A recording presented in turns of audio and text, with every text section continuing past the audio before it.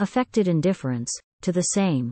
Ode IV by Mark Akenside. Yes, you contemn the perjured maid who all your favorite hopes betrayed.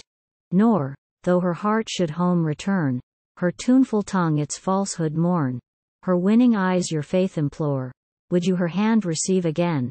Or once dissemble your disdain, or listen to the syren's theme, or stoop to love, since now esteem and confidence and friendship is no more.